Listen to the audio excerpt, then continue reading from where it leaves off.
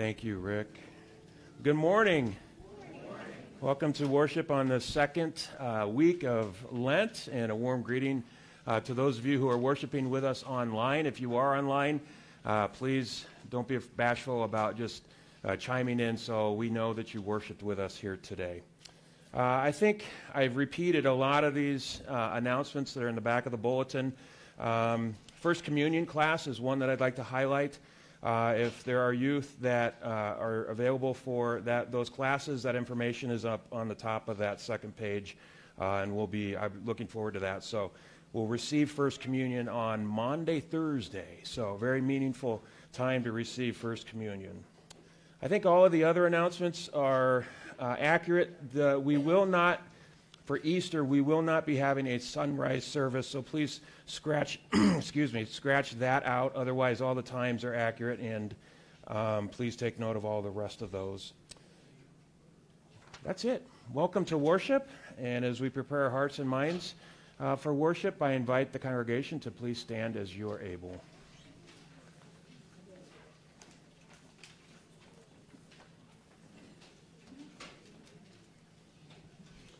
Blessed be the Holy Trinity, one God who writes the law in our hearts, who draws all people together through Christ.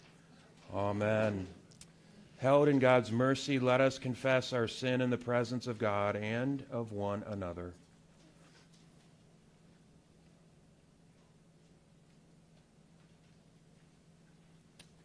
Holy God, we confess that we are caught in snares of sin and cannot break free.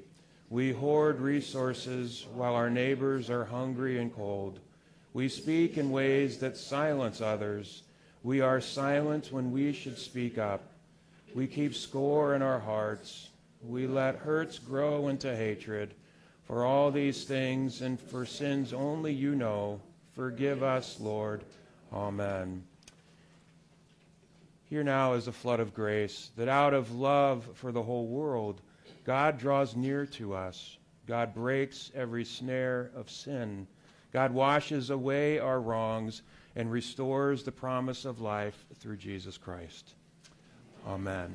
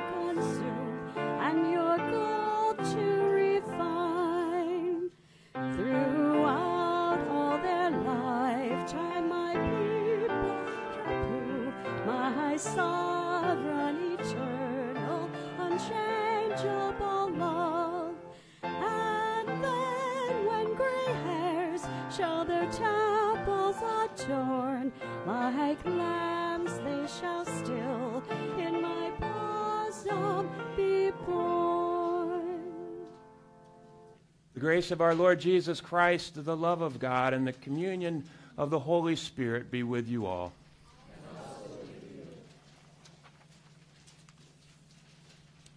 God of wilderness and water, your Son was baptized and tempted as we are.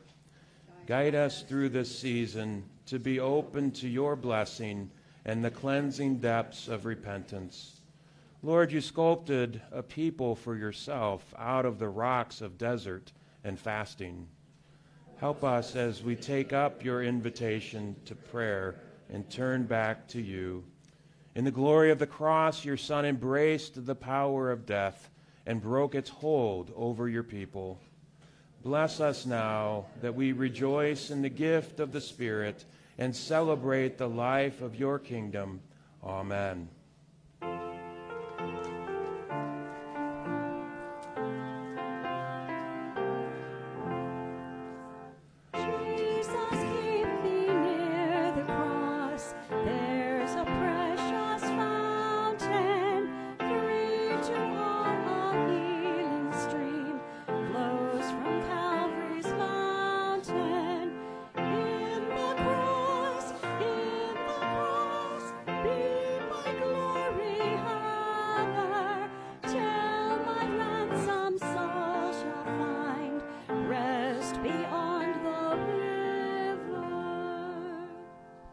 Let us pray together.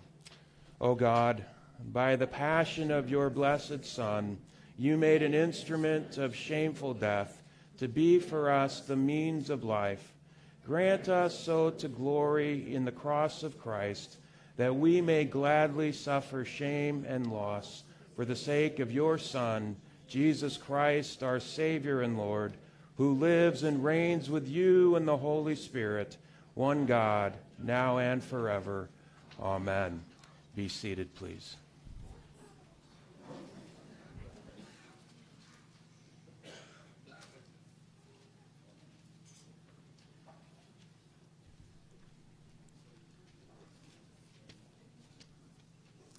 Good morning. The first reading is from Genesis chapter 17. When Abram was 99 years old, the Lord appeared to Abram and said to him, I am God Almighty. Walk before me and be blameless, and I will make my covenant between me and you, and will make you exceedingly numerous. Then Abram fell on his face, and God said to him, As for me, this is my covenant with you. You shall be the ancestor of a multitude of nations. No longer shall your name be Abram, but your name shall be Abraham, for I have made you the ancestor of a multitude of nations. I will make you exceedingly fruitful, and I will make nations of you, and kings shall come from you. I will establish my covenant between me and you and your offspring after you throughout their generations, for an everlasting covenant, to be God to you and to your offspring after you. God said to Abraham, As for Sarai your wife, you shall not call her Sarai, but Sarah shall be her name. I will bless her, and moreover I will give you a son by her. I will bless her, and she shall give rise to nations. Kings of peoples shall come from her. The word of the Lord. Thanks be to God. Please read Psalm 22 responsively. We all need to be responsible. All right. You who fear the Lord, give praise. All you of Jacob's line, give glory. Stand in awe of the Lord, all you offspring of Israel. For the Lord does not despise nor abhor the poor in their poverty. Neither is the Lord's face hidden from them, but when they cry out, the Lord hears them. From you comes my praise in the great assembly. I will perform my vows in the sight of those who fear the Lord. The poor shall eat and be satisfied. Let those who seek the Lord give praise. May your hearts live forever. All the ends of the earth shall remember and turn to the Lord. All the families of nations shall bow before God. For dominion belongs to the Lord, who rules over the nations. Indeed, all who sleep in the earth shall bow down and worship. All who go down to the dust, though they be dead, shall kneel before the Lord. Their descendants shall serve the Lord, whom they shall proclaim to generations to come. They shall proclaim God's deliverance to a people yet unborn, saying to them, the Lord has acted.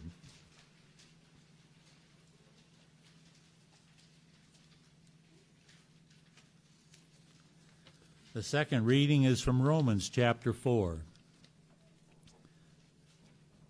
The promise that he would inherit the world did not come to Abraham or to his descendants through the law, but through the righteousness of faith. If it is the adherents of the law who are to be the heirs, faith is null and the promise is void. For the law brings wrath, but where there is no law, neither is there violation. You going to read, Walter? Come on, you can come up here and do that. For this reason, it depends on faith, in order that the promise may rest on grace and be guaranteed to all his descendants, not only to the adherents of the law, but also to those who share the faith of Abraham, for he is the father of all, as it is written, I have made you the father of all nations, in the presence of the God in whom he believed, who gives life to the dead and calls into existence the things that do not exist. Hoping against hope, he believed that he would become the father of many nations, according to what was said. Excuse me. So numerous shall your descendants be. He did not weaken in faith when he considered his own body, which is already as good as dead, for he was about 100 years old, or when he considered the barrenness of Sarah's womb.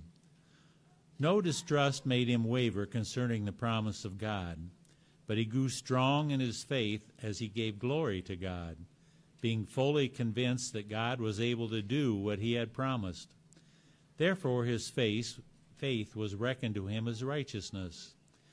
Now the words it was reckoned to him were written not for his sake alone, but for ours also. It will be reckoned to us who believe in him, who raised Jesus our Lord from the dead, who was handed over to death for our trespasses, and was raised for our justification. The word of the Lord.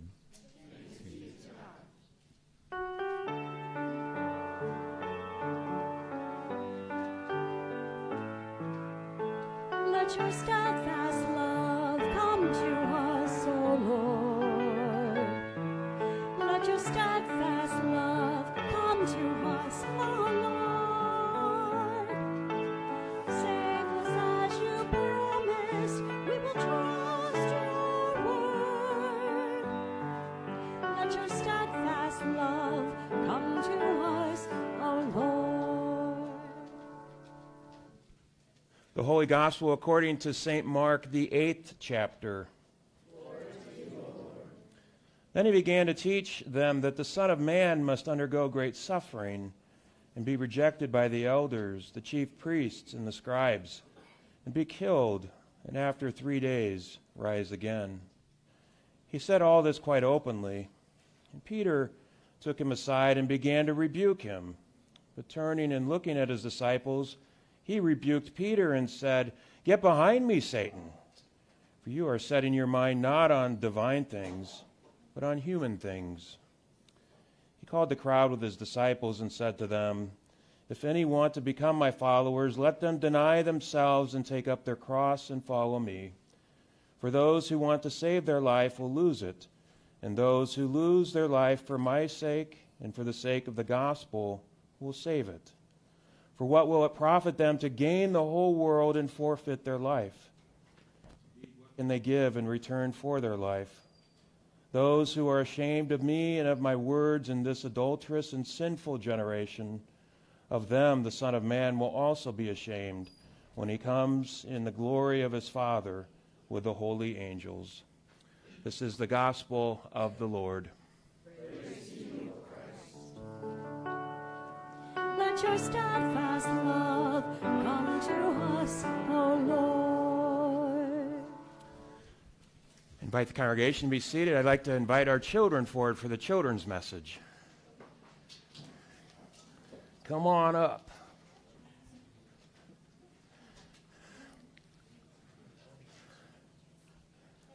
How are you guys? Good to see you. Hi, guys. How are you doing? Abigail, thank you so much. Thank you. You can have a seat. All right. Abigail brought up something really important for us in worship. What do you see here? How would you describe this cross? Colorful. Yeah, it's colorful, it's shiny. What else do you notice about it? Anything else? Old? Yeah, it might be a little bit. It's a little bit old. And this cross was an important memorial in memory of a family in our congregation. And that's a really nice way of giving gifts to the congregation and remembering those who have gone before us. And so this cross is one of those gifts. Do you see any other crosses around this room? Well, you're pointing over here. Oh, there's one up there. Okay, one over there. There's two over there, actually. There's one right there on the candle, and then there's one right here. What do you notice about those crosses? They're silver and shiny. And those crosses are the same crosses that we had when we worshiped upstairs above us in the sanctuary. And those crosses remind us of something really important. Do you know what it is? Jesus. And what did Jesus do for us? He shared God's love with us, and he even died for us on that cross. I have some crosses to share with you today. And one cross that I have was really important to me. This cross, what do you notice about this cross? Silver. Yeah, it's kind of metallic, and it's bronze. Or maybe, yeah, it's bronze.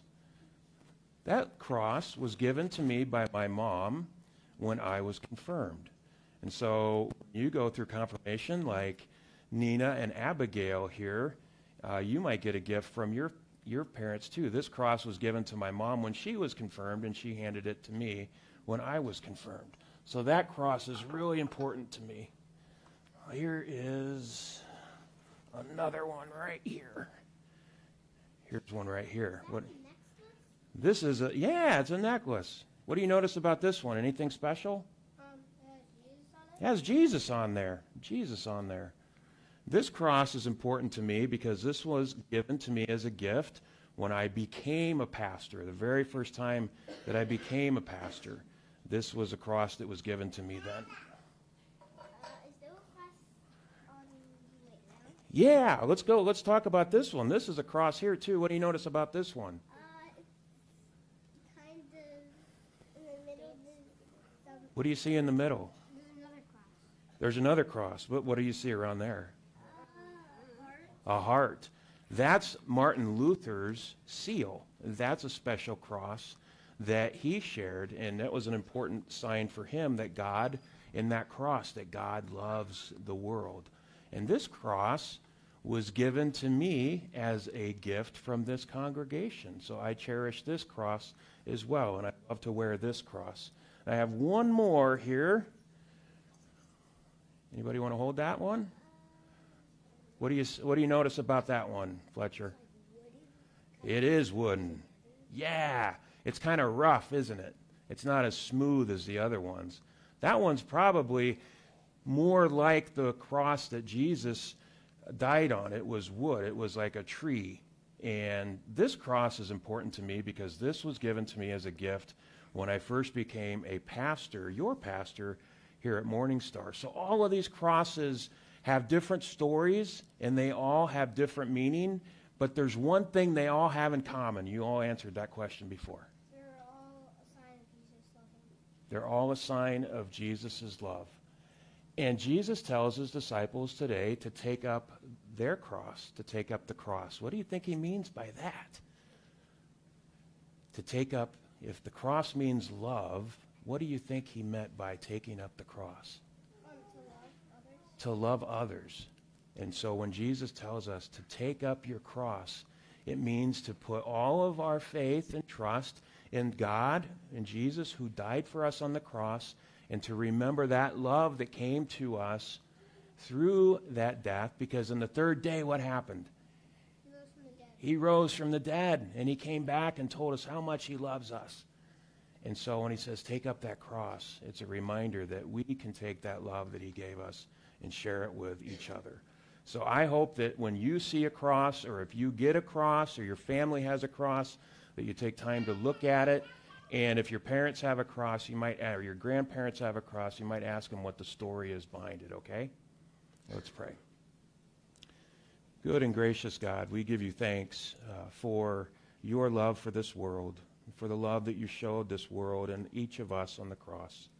Bless these children, bless their families, bless all of us here today with the message of your cross and the message that we too can go and share that cross, that love with this world. In your name we pray. Amen. Thanks for coming up today. Abigail, thank you. You can leave it here. Let's leave it.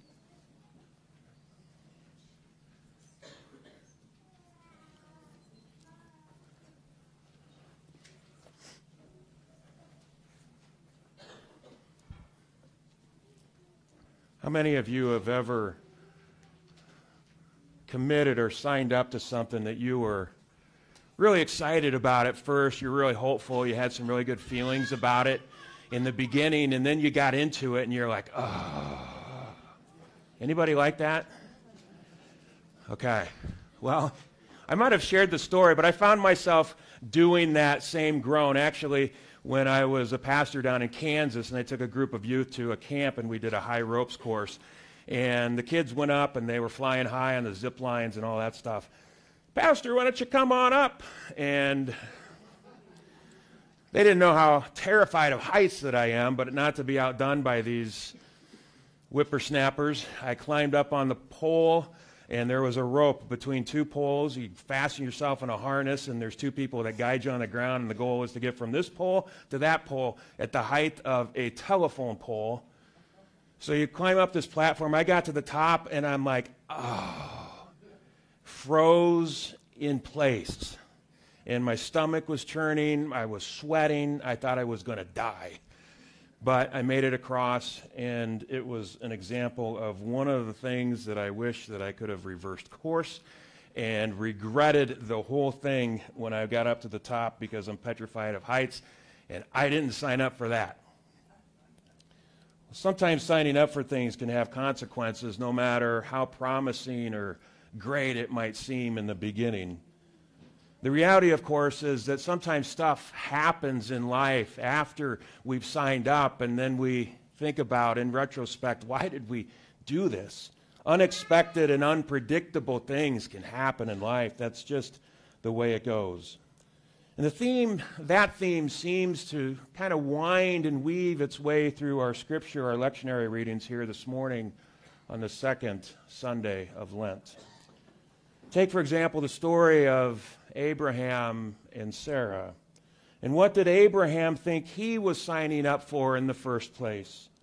Well, God promised Abraham descendants, remember, as numerous as the stars in the sky.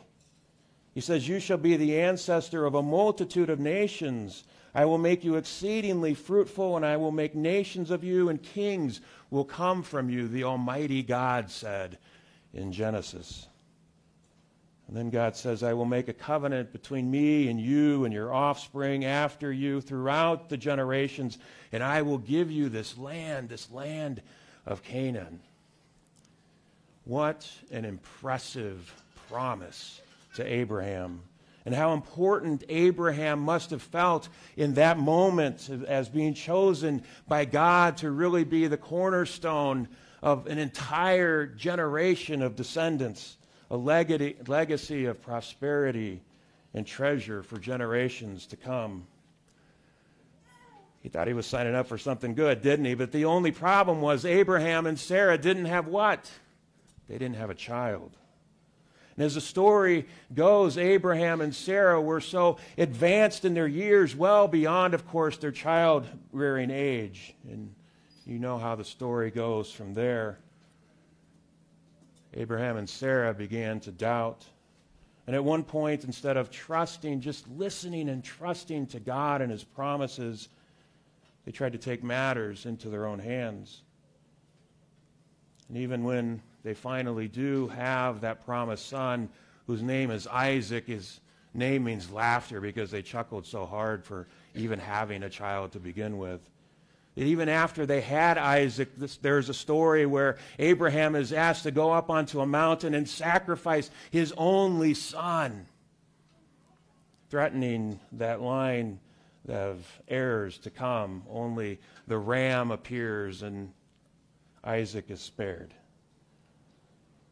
Now, I think if we go back in time and maybe interview Abraham, I'm nearly certain that he would say something like, I didn't sign up for this.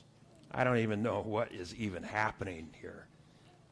But that's also the same response that I think we could pull Peter aside this morning and ask him what he thought, pick his brain. What are your thoughts on what just happened to you? Remember how eager Peter was in the beginning with the other disciples to follow Jesus, to walk with him on those dusty paths of Galilee, to trust him, and at one point even declares him the Messiah, the Savior. Maybe Peter thought he was signing up to follow the next King David, who would rule with a strong arm, whose might and whose strength would provide peace and security for an entire nation of people. At least that's who Peter, I think, thought Jesus was when Jesus asks him point blank, "Who do you say that I am?" That was the expectation of Peter.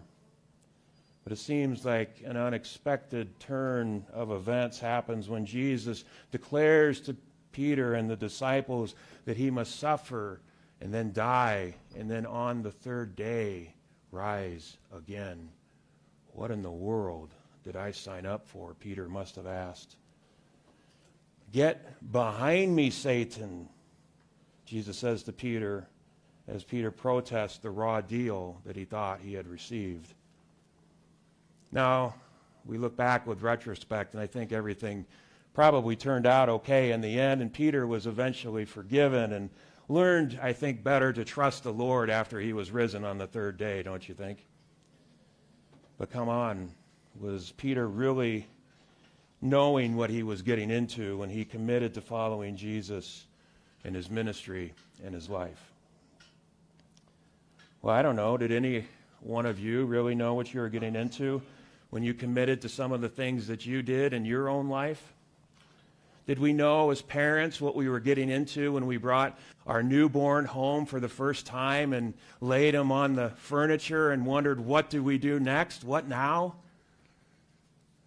Did we wonder what we got into when we exchanged our vows in marriage, or perhaps signed the papers of our mortgage and now have an entire responsibility before us?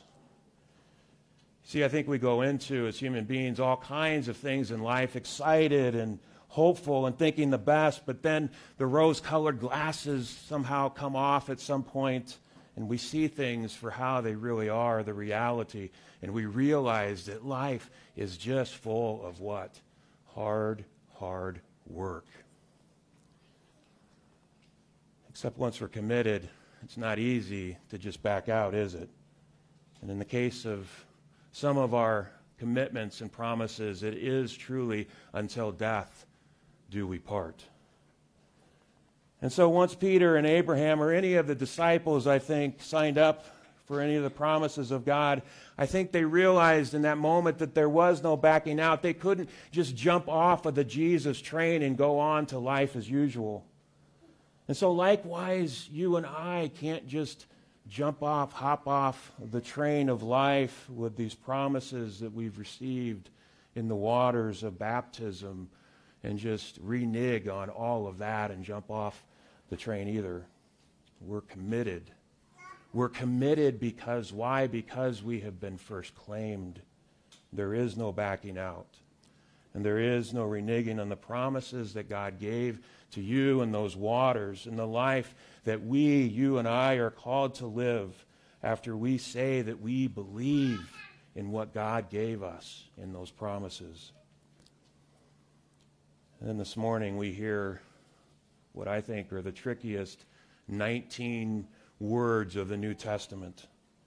If any want to become my followers, let them deny themselves and take up their cross and follow me, Jesus says. Those words, those 19 words, are difficult because, why? Because we live in a world that teaches us that instead of denying ourselves, that we should deny things perhaps like our own brokenness, our own sin. The honest-to-God truth is that we've been taught to put on that happy face in the midst of the struggles that perhaps we didn't sign up for in life. We might have been taught to hide the struggles from others for fear of looking what? Looking weak or looking vulnerable, or perhaps the shame or embarrassment that comes so often with our own brokenness. Sometimes we tell ourselves lies like we're strong, that we can fix things without anyone else's help, that we're self-sufficient because we, in fact, live in a culture that values our very what? Our very best. That's the way we're expected to live, right? Except, is this really honest?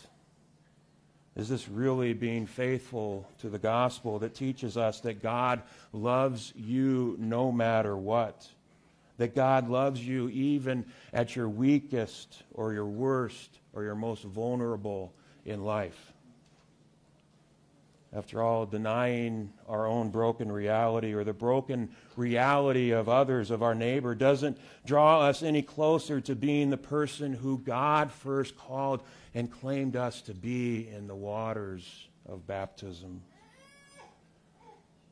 Jesus puts it quite plainly this morning in this deal that we're signed up for in this life of faith, that we can either deny ourselves or deny the cross. And if we deny the cross, might we also be denying the unconditional promise for life and love that goes with that cross? When I was a young man, just out of college, but before seminary, I lived in northern Illinois, Woodstock, Illinois, to be precise. And I had a great-grandma who lived about an hour away. She was a great-grandma. I didn't get to see her a lot when I was growing up, but we all affectionately called her Momo. I had grown up knowing Momo as a very proud, kind, strong, well-put-together woman. That's how I remembered her, because of life and the distance from Omaha to Chicago, I hadn't seen her in some time. I was told when I lived up in Woodstock that Momo now had severe dementia from Alzheimer's and wasn't at her best. That's when I remember thinking to myself, well, I should go see Momo. I should really go spend some time with my great-grandma, but I'm afraid to do it. I'm afraid to go see her. And there was really no valid excuse for not seeing her, but I wasn't real excited about confronting this newfound reality. It's seeing a Momo that I didn't recognize. The very truth of the matter is I didn't want to face the reality of not being remembered as Christopher, as her grandson. I didn't want to face the reality of her not being able to tell me how proud she was of one of her grandkids, and losing all of those things that come with such a cruel disease. But somehow I finally talked myself into it. I found the courage to go make my way over to her nursing home in Libertyville, Illinois, where I found Momo. She was sitting in a wheelchair all by herself at a table in the dining room. She had obviously just eaten dinner. There was a TV on nearby. No one else was around her. I sat down, and I don't think she recognized. I think I tried to tell myself that she did recognize me, but I know she didn't. But I decided to just sit there with Momo for a few moments anyway. And it was in that moment that I think I learned a really important lesson. That life isn't always about me. It's not always about us. It wasn't about my need to be remembered or told how proud she was of me. And in that moment, all I was to Momo was a very kind young man who had chosen to sit down and give her a little bit of company. It was about her needs in that moment, not mine. And so I decided to not try to confuse her with talk about the family or anything that I thought she might recognize and confuse her in that moment. I just sat there with her and accepted her for where she was at in that moment in time. And then none of us had signed up for this cruel disease called Alzheimer's, but I remember sitting there thinking it didn't change my love for who my great-grandma was. And so when I felt it was time to go, I got up and I wiped her face. She had some food on it. I wiped her face, and I gave her a hug. I told her I loved her, and I left. That was the last time I saw her. And yet, what a blessing that memory is for me and my family, that we were able to cherish just those final moments with her. When Jesus says, deny yourself and take up the cross, it might seem easy to think that this isn't what we had in mind when we signed up for this crazy life of following the Lord. It might seem counterintuitive to what we're taught in this culture to pursue things like the American dream or all of the lies we tell ourselves that we always have to be at our best in order to be loved the most. But what if by denying ourselves and taking up the cross that we actually in the process learn to live out what true servant love truly means? What if by turning back to the cross that we actually harness this glorious power of God's love perfected in weakness through his death for you on the cross? So if this is what taking up the cross means, sign me up. Amen.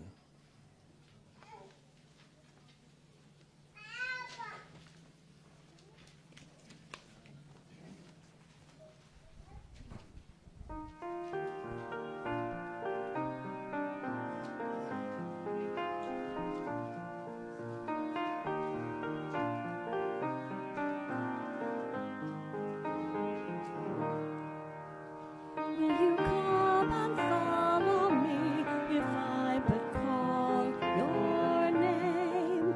Will you go where you don't know and never be the same? Will you let my love be shown? Will you let my name be known? Will you let my life be grown in you and you in me? Will you leave yourself behind if I but call your name? Will you care for cruel and kind and never be the same? Will you risk the hostile stare should your life attract or scare? Will you let me answer prayer in you and you in me? Will you let the blinded see if I but call your name? Will you set the prisoners free and never be the same? Will you kiss the leper clean and do such as this unseen and admit to what I mean in you and you in me? Will you love the you hide if I but call your name? Will you quell the fear inside, never be the same?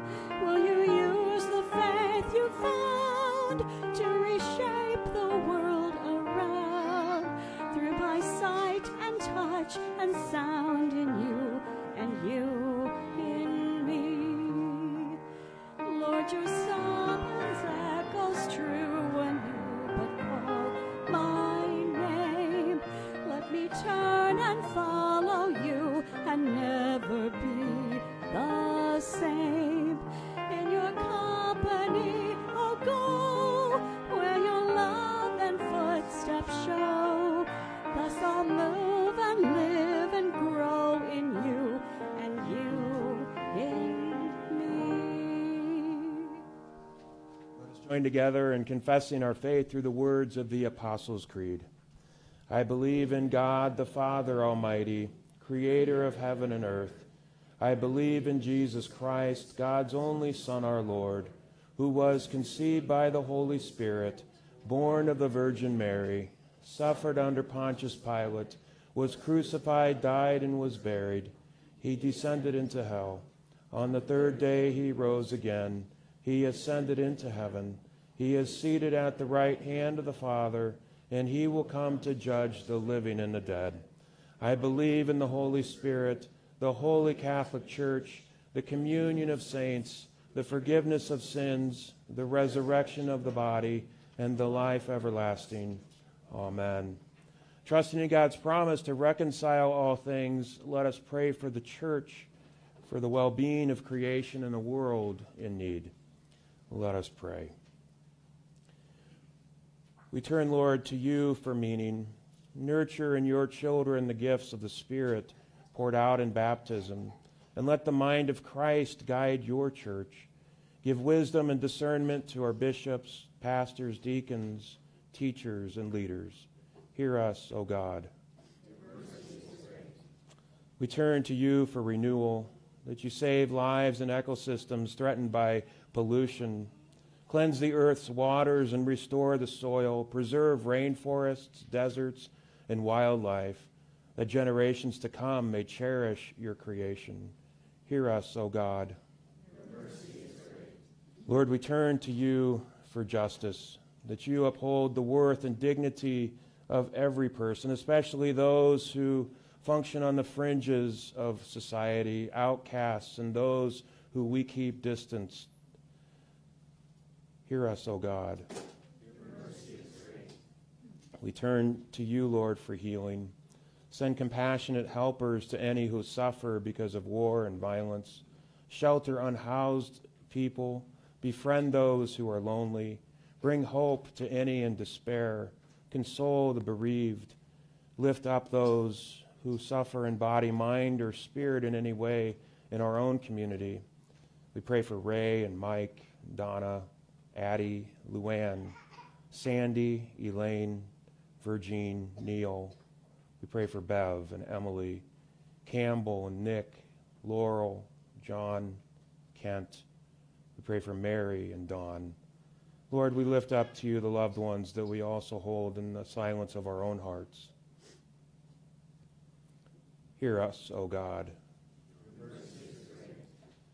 We turn to you, Lord, for purpose. Remind us now of your faithfulness to this congregation. Increase our trust in your guidance and keep us near your cross. Grant that our acts of service will express Christ's sacrificial love in all that we do. Hear us, O God. Your mercy is great. We turn to you for peace. We honor the saints who lived in service to others. Inspire us now by their example until you gather us into your kingdom. Hear us, O God. Your mercy is great. Accompany us now on our journey, God of grace, and receive the prayers of our hearts through Jesus Christ, our Savior and Lord. Amen. The peace of the Lord be with you always. I invite you to turn and share that peace with one another.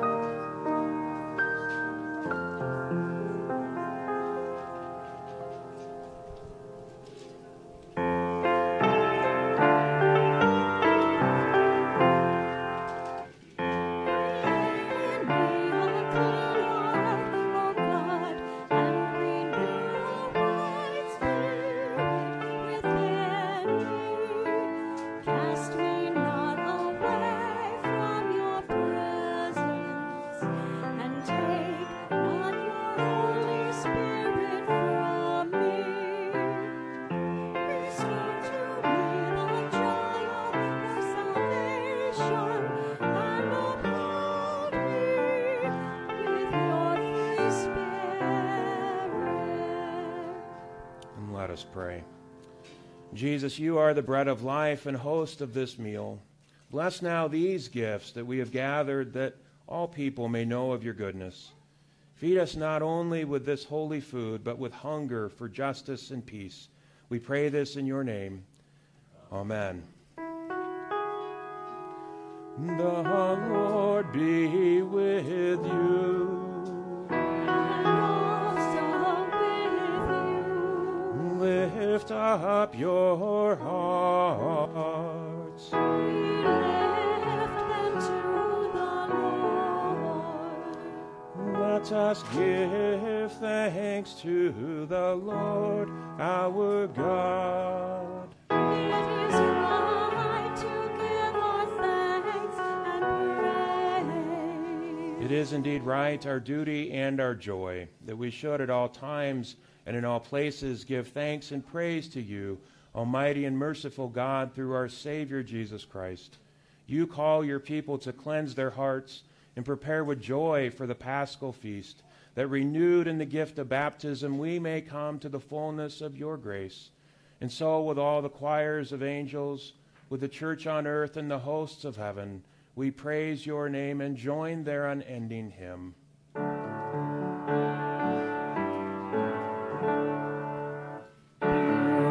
Beautiful Savior, King of creation, Son of God, and Son of Man. Truly I love thee, truly I serve thee, light of my soul, my joy, my crown. On the night in which he was betrayed, our Lord Jesus took bread, gave thanks, broke it, and gave it to his disciples, saying, "Take and eat. This is my body given for you. Do this for the remembrance of me." And again, after supper, he took the cup, gave thanks, and gave it for all to drink, saying, "This cup is the new covenant in my blood, shed for you and for all people for the forgiveness of sin. Do this for the remembrance of me." Lord, remember us in your kingdom and teach us to pray. Our Father, who art in heaven, hallowed be thy name. Thy kingdom come, thy will be done, on earth as it is in heaven. Give us this day our daily bread, and forgive us our trespasses, as we forgive those who trespass against us. And lead us not into temptation, but deliver us from evil. For thine is the kingdom, and the power, and the glory, forever and ever. Amen. The Lord's table has been prepared, and all are invited. Be seated, please.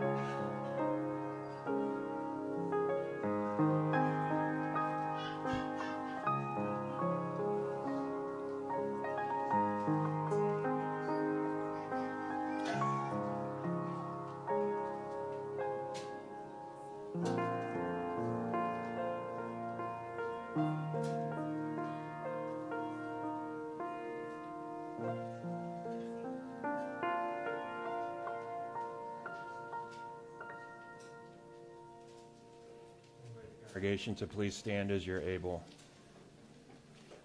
The body and blood of our Lord Jesus Christ strengthen you and keep you in his grace. Amen. Let us pray.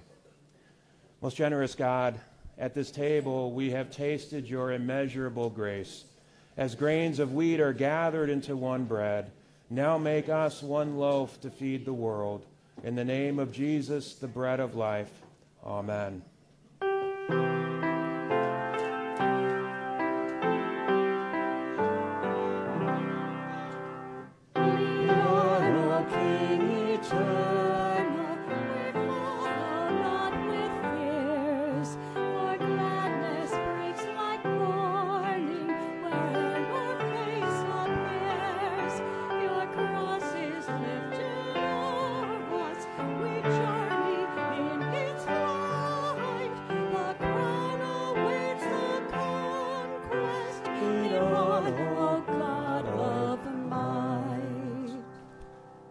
Beloved, we are God's own people, holy, washed, and renewed.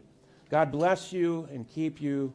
God shower you with mercy, and God fill you with courage and give you peace. Amen.